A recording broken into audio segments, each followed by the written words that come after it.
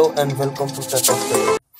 Today we are going to talk about using YouTube Data API v3 to get your video playlists and latest videos, how to get started with it, because it's a Google API, YouTube Data API, and it's a bit different than normal, or let's say the process is not so easy.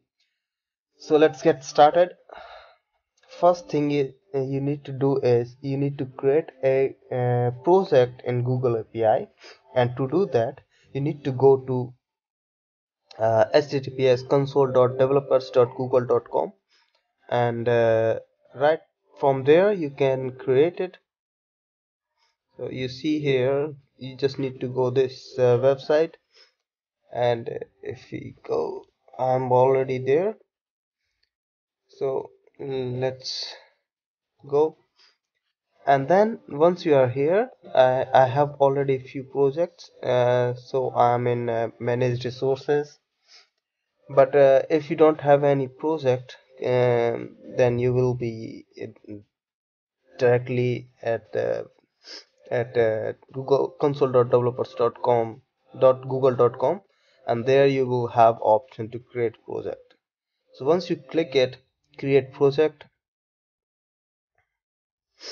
I have only one quota in my request, and yeah, so up, let me create it.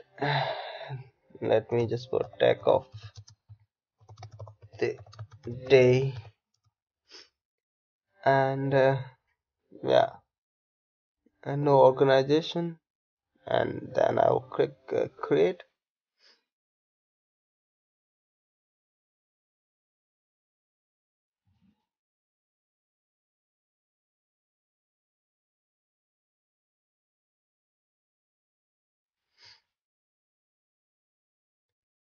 Now let me just go to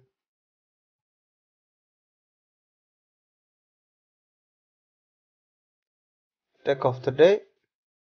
It's here. Now you need to enable few services. This is just a project now. You see, you don't have any APIs available to use yet. To get started, click enable APIs and services to go to API library. So I'll just need to add YouTube data library. So search for APIs and services. You see here, you can add any available Google APIs. So I'm gonna just use this one because I'm not doing other projects. Like, this is for analytics, this is for reporting API. You can do also these things: YouTube ads, reach API, retrieve YouTube ads reach per market, demographics. It's a lot, so you can do a lot of things with it. But I'm gonna use this data API, so I'm gonna enable it for my channel. And here you see, YouTube Data API v3 is an API that provides access to YouTube data such as videos, playlists, and this is all I need. So I have enabled it for my channel,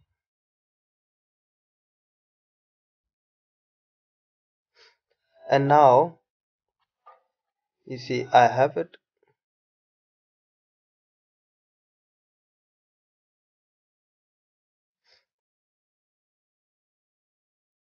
But now you need the second step after third step after creating and enabling this API. You need to create credentials for it.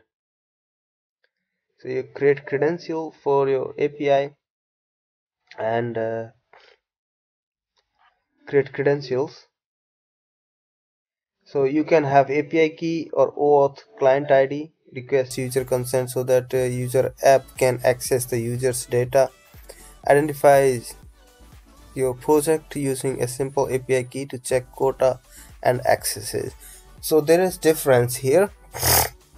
If you are developing an application for for a client, and if you need their permission to access their channel, then you need to create OAuth client ID. Otherwise, you can create a simple API key, which means you are allowed to use Google API, and after that you are allowed to use it, but you won't be able to do other things with the client. Okay, once you done it, you need to copy this API. I'll change it for sure. And you can also restrict this key. So let's go. There are also samples here you see in YouTube.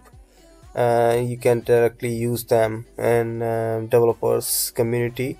You have code samples on YouTube. Sorry, not on YouTube, I mean on Google API link there, and you can just directly use them. If you want me to use them, I can also use it directly, and I just need to copy this this API key to my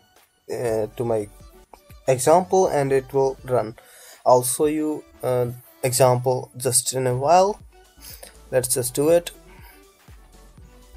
So I just copied that API key we just created here, and using that API key I can just run it and search on YouTube. So just let's go and let's see.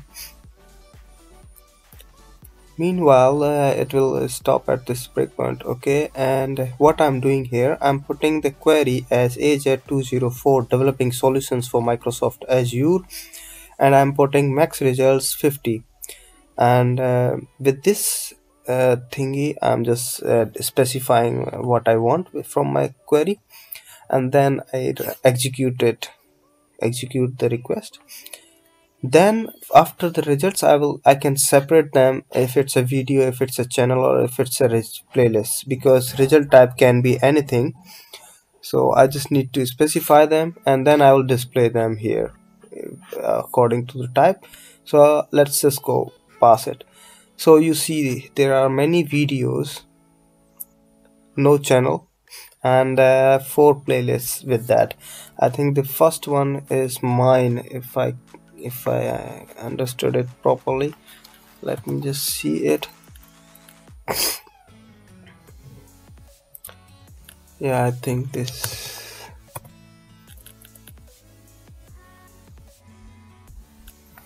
Yep, this is my playlist. So yeah, that's all. So you just have your first client YouTube data API up and running.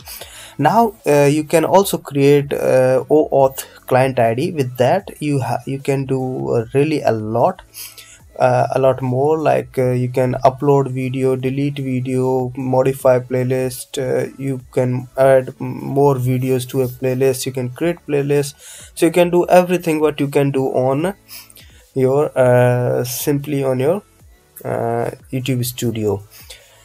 So to set it up, you need to setting up OAuth 2.0. you need to configure a consent section, consent screen, and once you configure consent screen,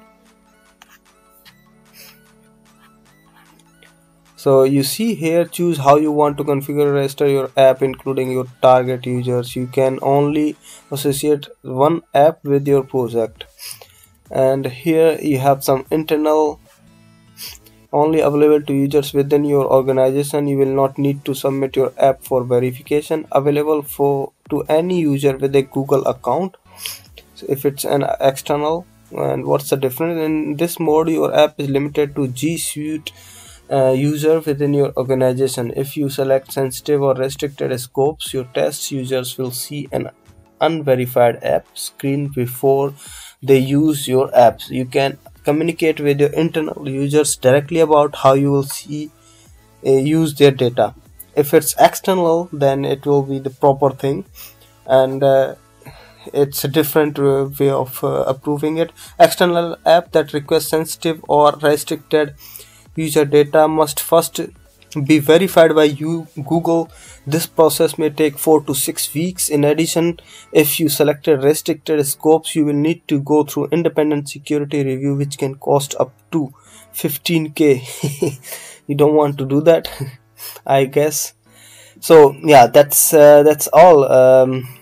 So please let me know in the comment section if you liked it, and continue with my I will continue in this series. So next I will create a project where I will actually I'm creating my website for this YouTube channel, Tech of the Day, and this project is part of this video is part of that website creation, and I will create more videos on that, like creating a website in Blazor, deploying the website on using Azure App Services, all those things. So please stay connected, and see you soon. Bye.